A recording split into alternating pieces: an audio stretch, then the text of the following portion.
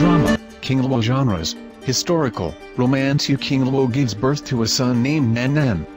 7 years later, she becomes a renowned physician with unorthodox skills. She sets out to find Yang Zucheng, Nan Nan's father. On her journey, she comes across a man named Yizudu, the prince of Fengkang Kingdom.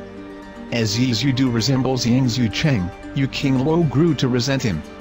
However, after several encounters, she realizes it was just a coincidence and began to open up to him.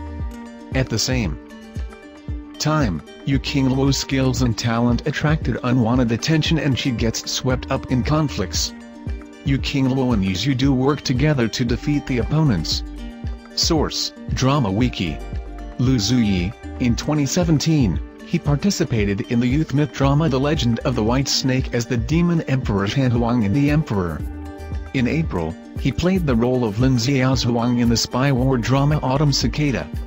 September, in the youth hot-blooded myth IP drama Apocalypse of the Conferred God, he played the Shang Dynasty Prince Yan Jiao. In February 2019, he joined the Luli produced by the Oriental Mythical Heroes and played Hao Chen and Bai Di in the play. In June, he participated in the super season broadcast The Sea of Fury and the God of Kindling. The Tree was broadcast and played in the play Ziyukan.